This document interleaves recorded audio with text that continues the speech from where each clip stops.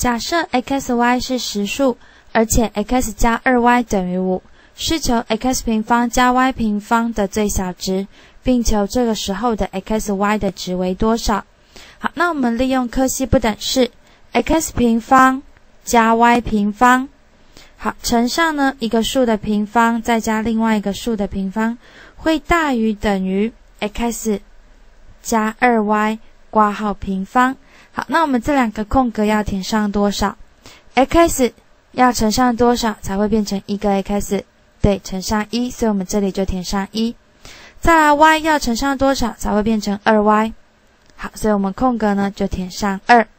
好，接着把这个 x 加 2y 等于5写进来，所以我们的式子 x 平方加 y 平方乘上5会大于等于5的平方。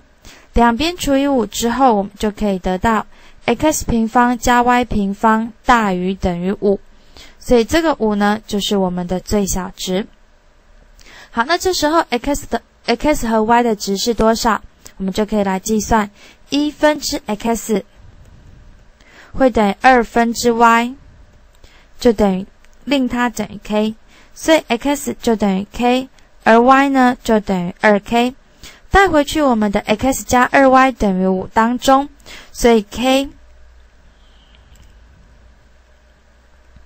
加上 4k 就会等于5，所以我们 k 的值就会等于1。